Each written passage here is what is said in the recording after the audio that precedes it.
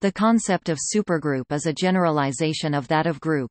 In other words, every supergroup carries a natural group structure, but there may be more than one way to structure a given group as a supergroup. A supergroup is like a Lie group in that there is a well-defined notion of smooth function defined on them. However, the functions may have even and odd parts. Moreover, a supergroup has a super-Lie algebra which plays a role similar to that of a Lie algebra for Lie groups in that they determine most of the representation theory and which is the starting point for classification.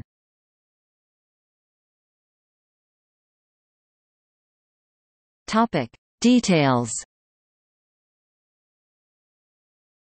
More formally, a Lie supergroup is a supermanifold G together with a multiplication morphism mu G times G G display style mu G times G right arrow G, an inversion morphism I G G display style I G right arrow G, and a unit morphism E 1 G display style E 1 right arrow G, which makes G a group object in the category of supermanifolds.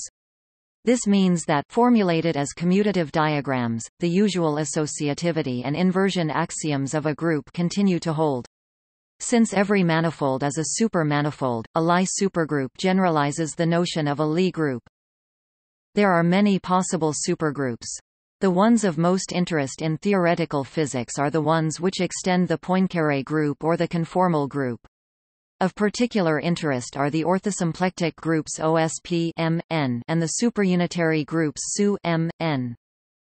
An equivalent algebraic approach starts from the observation that a supermanifold is determined by its ring of supercommutative smooth functions, and that a morphism of supermanifolds corresponds one-to-one with an algebra homomorphism between their functions in the opposite direction, i.e. that the category of supermanifolds is opposite to the category of algebras of smooth graded commutative functions.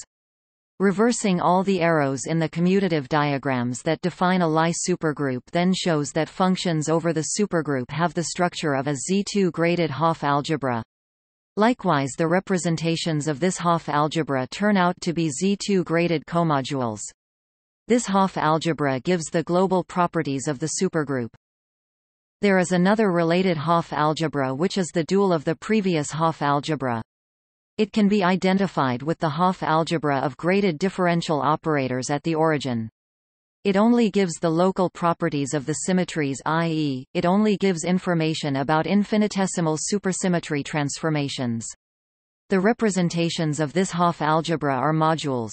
Like in the non-graded case, this Hopf algebra can be described purely algebraically as the universal enveloping algebra of the Lie superalgebra.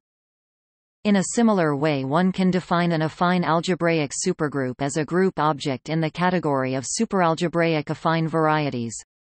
An affine algebraic supergroup has a similar one-to-one relation to its Hopf algebra of superpolynomials. Using the language of schemes, which combines the geometric and algebraic point of view, algebraic supergroup schemes can be defined including superabelian varieties. Notes